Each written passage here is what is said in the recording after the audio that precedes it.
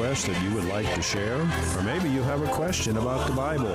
Here's an opportunity for you to share your request or get biblical answers. Stay tuned for a live call-in program entitled Prayer and Answers. Good afternoon. Welcome to another edition of Prayer and Answers. I hope you're having a wonderful Saturday and that it is well with your soul today. My name is Randy Smith, and every week I get the privilege of hosting this live radio call-in talk show where we take your prayer requests, or perhaps you have a question on the Bible, maybe something that just you've always wondered about, and we look at the scriptures together and see if we can find an answer to that question. The reason we take prayer requests is because a lot of people have needs, and the Bible says that you have not because you ask not. And the Bible also tells us that we are to pray for one another. So what we do here is folks call in with their prayer requests, and we pray for right here on the air with them. And then God answers. And then we get to share about how God has answered, and the body of Christ is encouraged and ministered to. So this is not a teaching program. It's not we're not going to be carrying the conversation ourselves. We are looking for the body of Christ, the larger body of Christ here in El Paso, to participate and to assist me and in our conversation and our prayers, to be able to minister to those who are listening. So the phone number here is 915-779-0016. And if you'll call and join the conversation, it will help me out greatly, particularly this week, because as I look to my left where my co-host, Dr. Steve Kovack, normally sits, it's empty. There's just an empty chair there.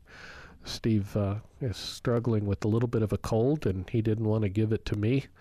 And so he stayed home this afternoon, and hopefully he'll be able to recover and be able to minister tomorrow at the church where he pastors. And so we do ask for your prayers for Steve, that he'll have a speedy recovery. Again, the phone number here, 915-779-0016. If you're new to the program, we've been doing this, I don't know how many years, for a long time. And it is a little bit different. You're accustomed to some professional coming on and speaking about God, and you're just a consumer. But here, it's more like a potluck, and everybody brings something to share. And so it would really help out a lot if you would bring something, a prayer request or a Bible question, 915-779-0016. One thing I haven't heard from in a long time. It's been, I don't know how many months. We used to have some folks in Oklahoma that would listen in as well, and I haven't heard from them forever. I guess maybe they stopped listening. But once in a while, a woman named Texie would call in from Oklahoma, and that was always an encouragement, knowing it wasn't just the El Paso area, but outside of the El Paso area that the Lord was ministering to. So if you're in Oklahoma, maybe it's your turn to call in and to help us out. So I'm going to give the phone number here one more time, area code 915-779-0016. And then what I'm going to do is go to a break and give folks a chance to call in. And so go ahead, if you're driving, go ahead and pull over somewhere. And if you're not too busy, maybe it's time for you to take a coffee break and join together with the church here in El Paso and let us minister to one another. So we'll be back in just a moment with more prayer and answers. This is Max Lucado. Jesus was at a wedding when Mary, his mother, came to him with a problem. They have no more wine. John chapter 2 and verse 3. Weddings lasted as long as 7 days in first century Palestine. Food and wine were expected to last just as long. So Mary was concerned when she saw the servants scraping the bottom of the wine barrel. We're not told the reason for the shortage, but we are told how it was replenished. Mary presented the problem. Christ was reluctant. Mary deferred. Jesus reconsidered. He commanded. The servants obeyed. And the sommelier sipped and said something about their squirreling away the best wine for the farewell toasts. Mary smiled at her son. Jesus raised a glass to his mother. And we are left with this message. Our diminishing supplies, no matter how insignificant, matter to heaven. This is Max Lucado. I know what you're going through. I've been there. Nobody else I know has been there. It's not easy being a veteran. Coming back from Iraq or Afghanistan. I had been so excited to come home. But it's harder than I thought. Not everyone understands that. Things at home may be as you left them. But you don't feel the same. Join us at communityofveterans.org. And connect to others who are going through the same thing. Because no one knows what it's like to come back unless they were there. Brought to you by Iraq and Afghanistan Veterans of America and the Ad Council. I was facing foreclosure, and they guaranteed they would get my loan modified. I paid them a fee and never heard from them again. Anyone can be a victim of a loan modification scam, but you don't have to be. Know the signs. Get the facts. Visit www.loanscamalert.org. For trusted government-approved help and to report a scam, call 1-888-995-HOPE. That's 1-888-995-4673. Well, we are back with more prayer and answers. Kenny is over there in the, I say we, because Kenny's over there in the engineering room, ready to answer telephone calls, and I'm here in the studio at the microphone, waiting to answer telephone calls as well, and waiting to pray with someone, or maybe open the scriptures together and see if we can find some answers. However, Kenny, it looks like none of our listeners have any prayer requests today, so hallelujah for that. Evidently, the Lord has taken care of everyone. There's no one with any lost family members or illnesses, and I'm kind of thrilled about that. And there's no one with a question either, Kenny. It seems like everyone pretty much has a full understanding of everything in the scriptures, and so this could end up being a really short show, Kenny. Maybe we're not needed anymore. We'll give it a couple of more minutes. It's 915-779-0016. But if everyone's needs are met and there's no need for prayer or no need to give him thanks, maybe we've all already prayed and given him thanks. And if there's no questions, and there's not really much of a reason to stick around. So let's give the phone number one more time here: 915-779-0016, and we'll go to another break here and see if we've got some phone calls coming in, and then when we come back, we'll see whether or not we're needed today, Kenny. So let's go to another break. This is John MacArthur with more Portraits of Grace. What do you think about when you ponder the possibility of trials in your future? Are you fearful, or do you actually look forward to them? Well, it's easy to react with fear and disappointment when you aren't prepared for the possibility of difficulties, but Proverbs 29:25 offers an antidote. It says, "The fear of man brings a snare, but he who trusts in the Lord will be exalted," or lifted up.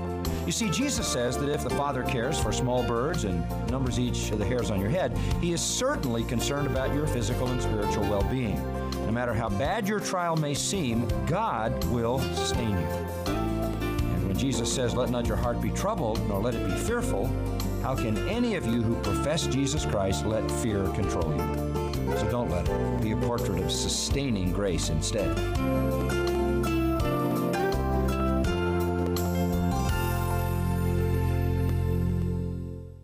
In many countries around the world, medical care is scarce. Countless millions have no access to safe surgery. Mercy Ships is there to help. Mercy Ships provides free surgeries for the thousands of those who are waiting for surgery at each port. Mercy Ships is bringing services to countries that would otherwise never be able to access those services. Find out how you can help by visiting our website at mercyships.org.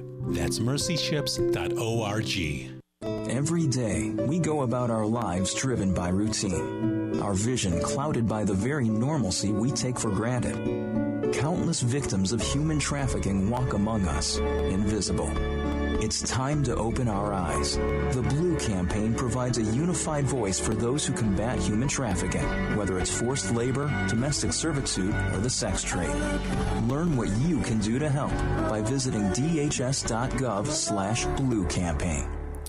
And we are back with more prayer and answers. Bear with me for just a moment. Let me ask a quick question. Kenny, is that a call that you're processing to put through? Let's give Kenny a moment here to see what we're doing here. If we've got a phone call that we can go to. And we do. Let's go to our telephones. Good afternoon, Minerva, and welcome once again to Prayer and Answers. Hi, Randy. How are you guys? Oh, I'm doing great. What's up? Good. I have a prayer request. Okay. I have a coworker. He's in his 40s, and him and his, girlfriend, fiance, they're expecting their first baby, and they just got news that the baby's smaller than it needs to be, so they're going to see a specialist. And so I'm just want to pray that the baby is, God's will, yes, and I hope that His will is that that baby's born healthy and whole. Now, you said that fiance, but they're already having a baby? Yeah, I think they're going to end up getting married. That's his intention. Right now they're just boyfriend-girlfriend. If they're just boyfriend-girlfriend, why are they getting ready to have a baby? No, she's already pregnant. So I'm pretty sure it wasn't an immaculate conception. So exactly. And are they asking God for help with the baby, or is it just that you're concerned for the baby? It's just that I'm concerned. Yeah. I don't get to talk to him much, but he knows that I'm a Christian, and he knows that I don't really think he's a believer. He's one of those that he said, he wants to sow his wild oats, and when, before he dies, he'll accept him. And I told him, our days are not guaranteed. We could die before we get home tonight, on the way to anywhere. Okay, so yeah, thanks, Minerva, and I understand now. Now, what I'm getting ready to do is really going to shock some people. Those who know me know that you don't want to ask me to pray for somebody who's outside of the will of God. It's not a pretty prayer, but I'm going to because you've asked, okay? So, and when I get done, people may be going, what kind of a horrible man is that? Well, they're welcome to call in and ask me that personally, but here we go. Father, first of all, I wanted to apologize to you. Here we have a man and a woman who are giving no consideration whatsoever that they are breathing your air and living on your planet. They are living their lives willfully and completely outside of any consideration of who you are and your justice and your mercy. They have no fear of you whatsoever. And so they are living in sin. Now, Lord, I know that you love them and you have died on the cross for them. I understand that. And I know that if something doesn't change, that they will spend eternity in hell, and that that's not what you desire. So first, not only do I apologize for their outright rebellion against you, even this thought of sowing wild oats, what an unbelievably disrespectful thing for this man to do. Amen. I pray, Lord, in the name of Jesus, that you will bring tragedy and destruction into their life if that's what's needed to get their attention. If, Father, you can get their attention through Minerva, if you can touch her and your Holy Spirit fills her, and she is able to bring your gospel and to tell them of the danger that they're in, then I pray, Lord, that they could come to you the easy way. But if not, God, then I pray that you will bring whatever tragedy is necessary, even when it comes to this child. Father, I pray that as they look at the situation of this baby not developing properly, Lord, please, would you have them turn their thoughts to you? And maybe they could ask for prayer. Maybe they could come to you and repent and give their lives to you as they should. And so, Father, I'm going to pray. I know that this baby's soul is in a safe place with you. I can't pray that you heal the baby, Lord. I pray that you will use this to heal the parents and bring them to a right relationship with you. In Jesus' name, amen. Amen. Oh, Brandy, you know, you said a lot in that prayer that's very true. Very, very true. And thank you for that honesty, because we need it. I was the caller that called a couple of months ago, didn't give my name. I'm sure Kenny knows because it's me. He knows my number. That called about my son being in prison and asked for prayer. And I pray that it is his will. And I know I've heard people say that they ask for God to bring their loved one, and sometimes people don't understand that God's ways are not our ways, and sometimes it takes something as drastic as that to bring them. Yeah, we're not accustomed to thinking of things in reality. Exactly. I remember, and it hurts me to say some of the things that I say. I remember years ago, a grandmother was praying for her grandson because she was afraid that her grandson might be going into prison. And I asked the grandmother, who's a beautiful believer in the Lord, if the place where your grandson could hear the gospel and receive Christ is in prison, is it okay for God to take him there? And that was a hurtful question. Do you see the angst that it causes? And I'm going to tell you something. That grandson came to the Lord, and so your coworker, now Minerva, you're God's vessel in that workplace right now. Yes. And he's talking about sowing his wild oats. Does he know what hell is and how long it lasts? And so I'll be praying for you that you'll be able to not just be the Christian in the workplace, but that also you'll be the preacher. Amen. And be able to just, now you may get fired or beat up or whatever, but that's okay. That's okay. But yeah, it is, time is short and eternity is at stake, okay? Exactly. Thank you so much, Pastor Randy. All right. Do you have anybody else with you? I caught on at the very no. It's just me here today. And one of the things that I do when it is just me is if folks don't have need for prayer or questions, I just usually end the show a little bit early. If all of our needs are met and stuff, there's not a sense to just sit here and use up oxygen and fill the airways. So, well, let me tell you. But so thank you for calling in.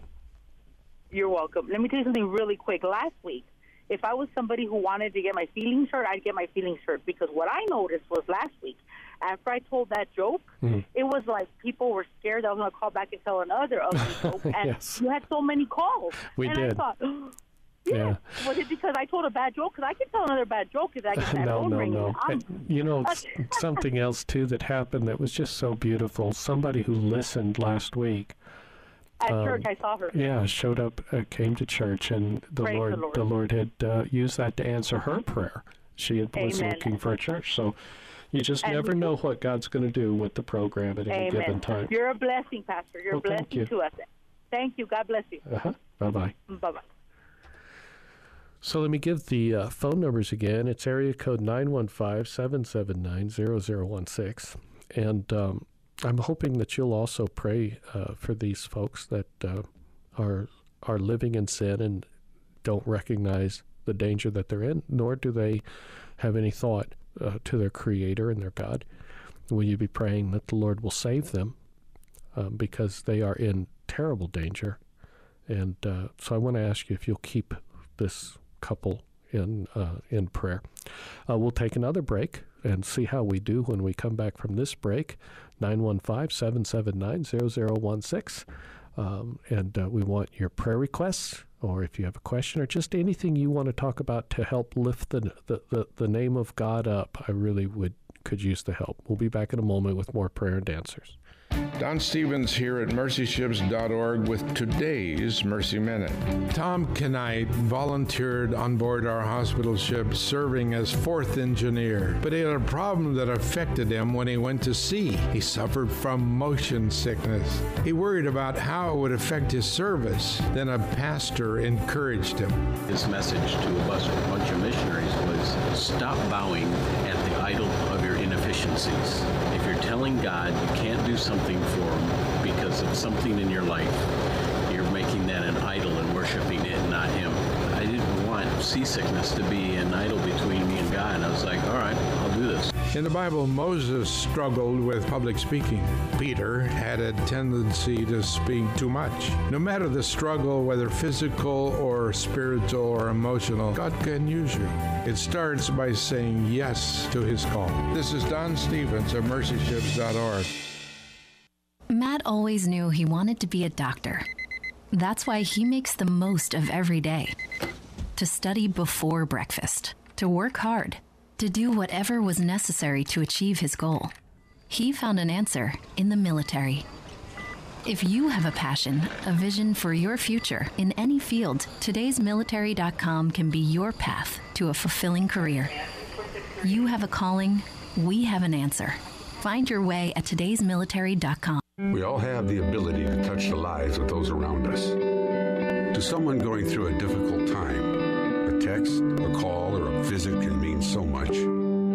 Reach out to the veterans in your life today. Let them know they're not alone. One simple act can make all the difference. That's the power of one. If you're a veteran in crisis or know one who is, visit veteranscrisisline.net for free 24/7 confidential support. And we are back with more prayer and answers. We don't have any telephone calls at this time. I know that there's a possibility that there may be somebody listening that the Lord has brought you to. Somehow you've tuned into this radio station, maybe by accident. Maybe somebody was just in a moment of need and said, I know there's a Christian radio station I used to listen to or whatever. Let me switch the dial over there and see what's going on. It's possible that many times the Holy Spirit will have somebody, he'll just move on somebody and they need to hear something in particular. And so I'm going to share with you folks something that happened at a chapel service that I was at this last Thursday with some young people, and then we may be able to just go home early today. But anyway, there was a group of teenagers gathered around in a chapel service that I was doing, and so then the Lord had given me some pretty clear instructions of how I was supposed to shepherd these young people into a closer relationship with him. And they were like many teenagers, many young people, not really concerned about God or really in tune, really thinking about him very much. And so I had them go to Genesis chapter 1, verse 1, and I just want to share with you how the Lord spoke to them. I had him begin to read out loud. I had one of the young men there read out loud, and he read, "In the beginning, God," and I stopped him. "In the beginning, God." And we began with that. We call God the uncaused cause.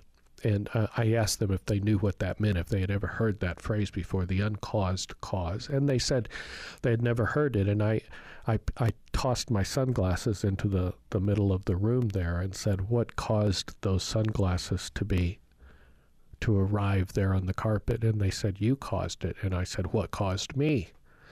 And they immediately said, God. And I said, well, we're jumping ahead here. You're giving me a Sunday school answer. What caused me to be born? And they said, your mother and father. And I said, yes. And what caused my mother and father? Well, their mother and father. And what caused their mother and father? Well, their mother and father. And we went on and on and on until finally, till we get to Adam. And what caused Adam? God. And then I asked this question, and what caused God? And they got it. He is the uncaused cause. He's the only one. He's in a category all of his own. Everything else and everyone else, including the angels, are caused by him. But nothing caused him. He has always been, in the beginning, God. And then I had him continue to read from there. God created the heavens and the earth.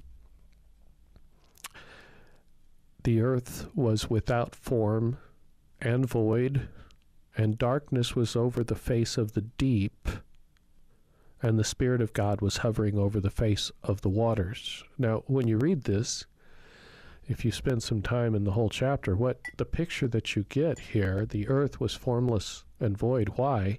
The entire planet was covered with water. There was nothing else. You've got this sphere hanging in the universe, covered in water. No mountains, no valleys, no trees, no nothing. Just it's formless and void, covered with water. And the Spirit of God was hovering over the surface of the deep. And after we saw that and we pictured that in our mind, I said, now read the next thing. And the young man said, and God said, and I stopped him. And God said. Here the earth was formless and void with the Spirit of God hovering there. And then God spoke his word and things started happening. He began causing order and form and purpose. By this time, the young people were looking very, very closely at me. And they were leaning forward in their seats. And then I shared this message with them. That's you. Here you are, young teenagers, without form and void. And the Spirit of God is hovering over you right now.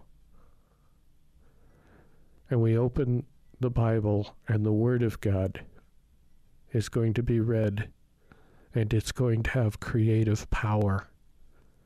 And as I read the Word of God over you, it's going to begin putting order and form and purpose. He's going to create you into something that is beautiful and good. Or not. It's up to you. If the Word of God is spoken over you and you receive that word, the seed of God goes into your heart, there is creative power that explodes there, and He begins to form you into something. And if you just close your ears and don't take it in, then nothing happens and you go on existing as a formless blob with no purpose, no beauty, just taking up space in the universe. Now, I've got to tell you, it was quite beautiful watching the look on their faces as they were leaning forward and nearly not breathing, waiting for the Word of God to be spoken into their lives. And I told them every Thursday I'll meet with you here and we'll open the Word and let it have its impact upon you. And so I'm going to ask you folks, if you would, to keep them in your prayers.